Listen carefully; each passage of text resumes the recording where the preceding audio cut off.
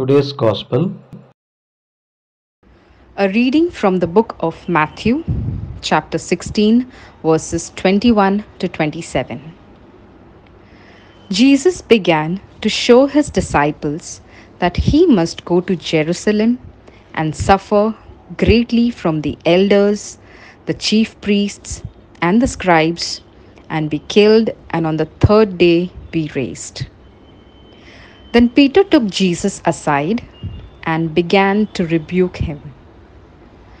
God forbid, Lord, no such thing shall ever happen to you. He turned and said to Peter, Get behind me, Satan. You are an obstacle to me.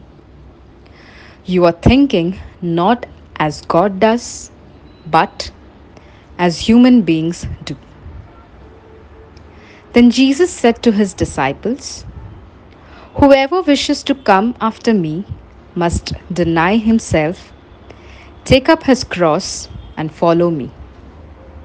For whoever wishes to save his life will lose it, but whoever loses his life for my sake will find it.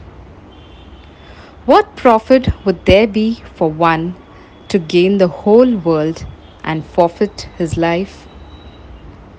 Or what can one give in exchange for his life? For the Son of Man will come with his angels in his Father's glory, and then he will repay all according to his conduct. The word of the Lord. Thanks be to God.